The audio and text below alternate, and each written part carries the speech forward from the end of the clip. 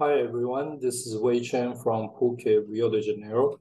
So today I would like to share with you our recent work on the issue of generalizing the Berry curvature and quantum metric in solids into the systems that contain many body interactions. And this brings into the notion of Feynman diagrams for these quantities.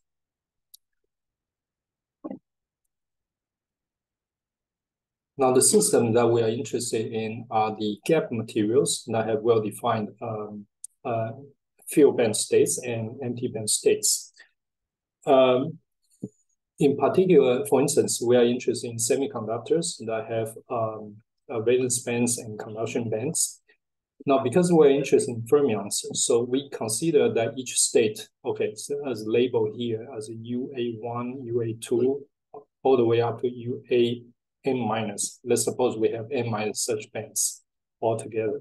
They may be degenerate, may not be degenerate, and may include spins and so on, but it doesn't matter for our calculation. Now, but the point is that because they are fermionic states, so you have to make it fully antisymmetric and to construct a fully antisymmetric Slater determinant states. Now, out of the states, you can think of it as, and the state depends on momentum k, right? So you can picture it in the following way. For instance, we know that a quantum mechanical state is a unit vector in the Hilbert space, right? So suppose your Hilbert space has three components, let's say three-dimensional Hilbert space. So you denote the basis as n1, n2, and n3. Then your state psi will be a unit vector that points in some direction in this three-dimensional space. And also it depends on this parameter momentum here. And so you change from momentum k to a different momentum, let's say k plus delta k, then this unit vector is going to rotate. And to further visualize it, we can consider, for instance, a two-dimensional material, some two-dimensional semiconductors or so. Now you have momentum kx and ky, and this is your Brillouin zone, which will be square, for instance. And each point in this Brillouin zone, in this momentum space, has a Hilbert space, which is this three-dimensional Hilbert space here. So at each point, you can define a unit vector of this vector psi here that lives in the Hilbert space at this point of momentum space kx and ky. So physically, it will look like this. Your momentum is 2D, but each point, you have a little vector that lives in the three-dimensional space. Now, given this, you can define two things. One is the so-called Berry curvature, where let us denote the derivative in momentum as partial mu here. Then you make a dot product of the derivative of the state in this antisymmetric way, and you define the so-called Berry curvature. Now, this quantity is very important in solid-state physics because it's related to a lot of interesting physical phenomena, such as quantum Hall effect or anomalous velocity and so on.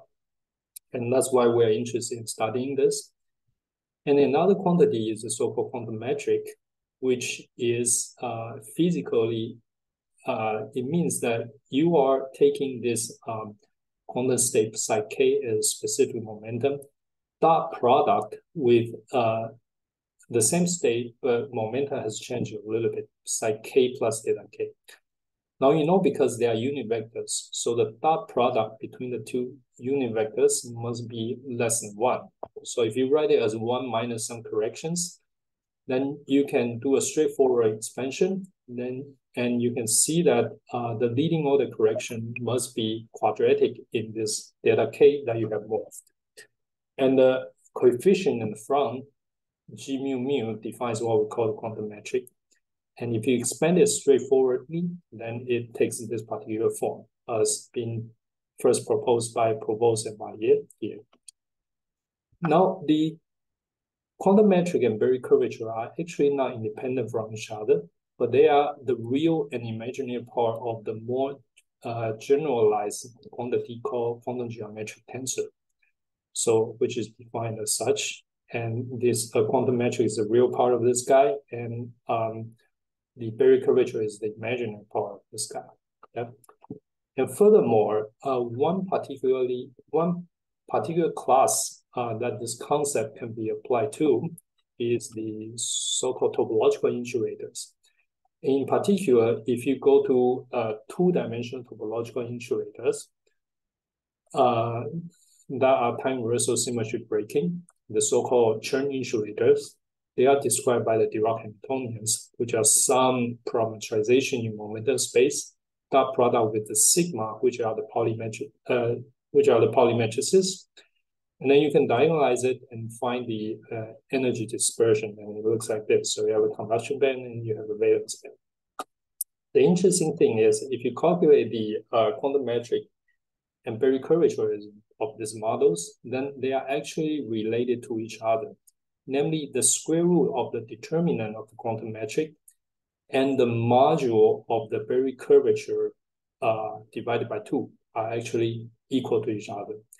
Now, this is a more special case of the so-called metric curvature correspondence, which is actually valid for any topological insulator and superconductors in any dimension and any symmetry class. And as listed here in our previous publication, and also if you're interested, please see my other video, which I had more detailed introduction about this metric curvature correspondence.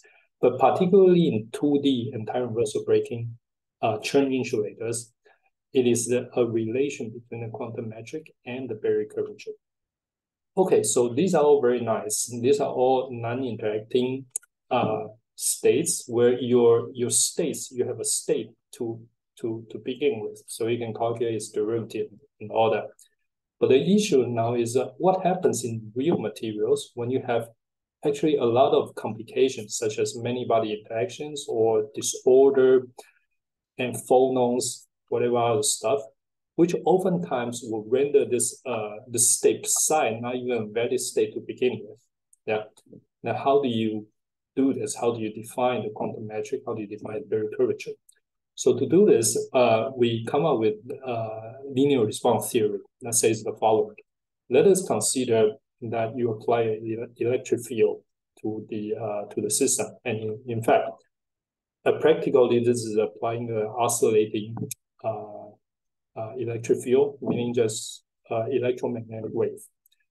Now, the perturbation that you can cause on the system is described by the dipole interaction, which is charge times the field times position operator, which in momentum space will become the derivative in momentum.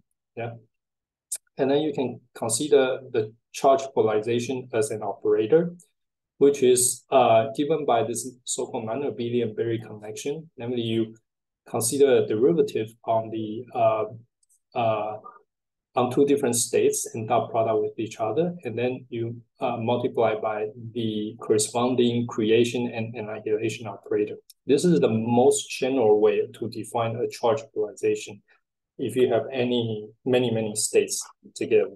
And then you can go ahead and consider the expectational value of this charge polarization as induced by the oscillating electric field. In other words, you shine light on your material, and you ask what is the charge polarization as being induced by the electric field of the light. And this defines the charge polarization susceptibility, this chi mu nu here, which you can calculate using the usual linear response theory as a correlator of this operator here. Then what is interesting is from this susceptibility, you can go ahead and define what we call the quantum metric spectral function. Namely, you take the two indices, yeah, take the quantum, take this susceptibility with the index mu and nu, and with the other one where mu and nu are reversed. So what this means is that you apply a field in the mu direction and you ask what is the charge polarization in the nu direction, and the other way around. So combine them in this symmetric way and ask what is the imaginary part of this spectrum function. Then this will define what we call the quantum metric spectral function. The Berry curvature spectrum function likewise is defined in a similar way, but you may you need to anti-symmetrize it. You need to anti-symmetrize your the direction of the light and the charge that it produces. And moreover, it is a real part of this. Now, these formulas, as you can see, they are very similar to this, the fact that Berry curvature and quantum metric are the real and imaginary part of the quantum geometric tensor, as I showed you earlier, right? So one is the real part, one is the imaginary part. And the claim is that if you further do a frequency integration, so you get the spectrum function, you integrate it over frequency, then you get exactly the quantum metric and the Berry curvature. Yeah. So you can do this analytically and show that in the non-interacting case, this really goes back to the previous formula, this whole formula that I was presenting earlier. But this susceptibility formalism will allow you to add a lot of more complications in real materials. And in fact, the good thing is this susceptibility formalism, the susceptibility itself, this chi mu nu itself that you calculated using linear response theory, can be represented by Feynman diagrams. Yeah. So, and in fact, there are many ways you can calculate it. And in practice, just like how you do with perturbation theory, you can calculate up to 1 loop, 2 loop, or whatever your computational power allows. And also in practice, there are many approximations to calculate it. Yeah. Depending on the complication of interactions, right? For instance, the most straightforward way is to, and you know, in the susceptibility in the many-body language is given by this bubble that is given by this particle bubble, where it says that when you have a light coming in and you excite a particle and you excite a hole, and later they recombine to become light again. So the magnitude of this particle excitation is precisely the susceptibility that you have.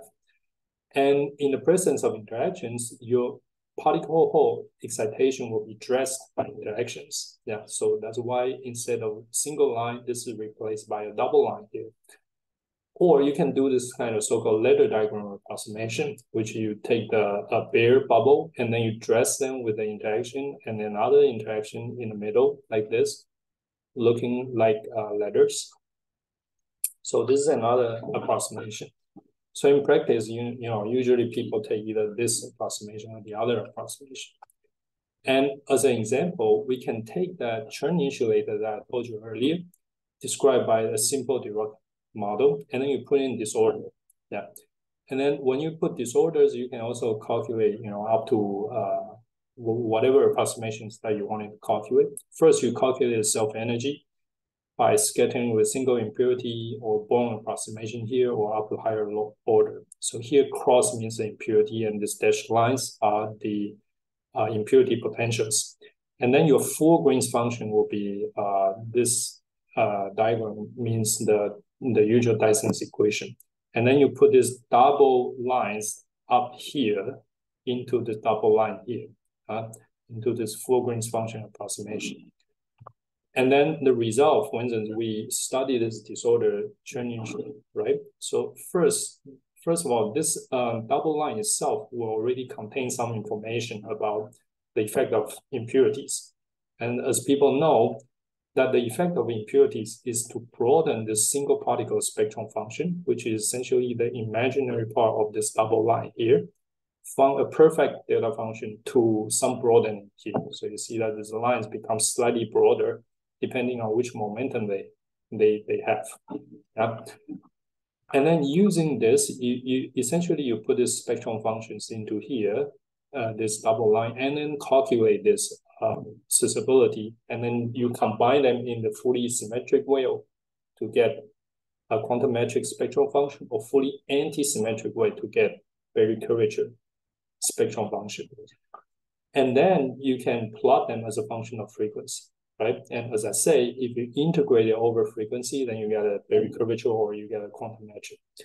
And moreover, previously I told you that ideally in the Chen insulator, you should have the metric curvature correspondence. So in this case, the square root of the determinant of the quantum metric spectrum function should be equal to the module of the Berry curvature spectrum function divided by 2.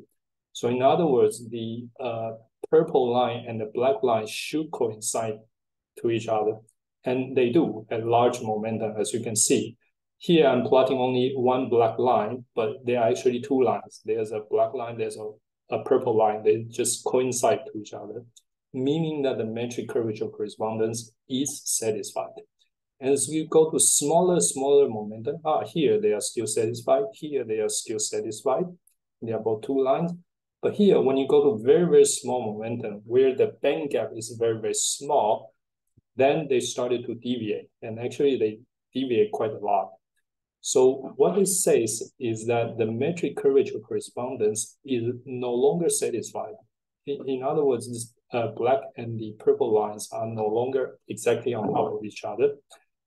And as you can see, if you integrate them over frequency, then you will get two different values, right? You will get this square root of determinant of G not equal to the module of Berry curvature.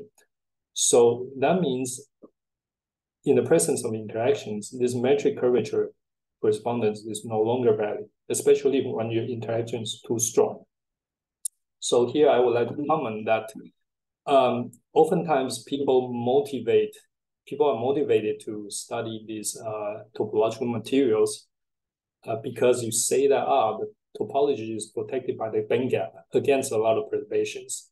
Yes, that's true, but here we are showing that in fact, this is true only if your interaction is weaker than some values. Yeah, if your interaction is too strong, then you can still violate this. Then the topology is no longer well protected.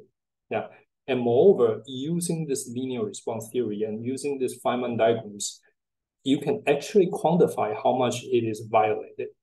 Yeah, and that's it. If you have any questions, please don't hesitate to contact me. Thank you very much.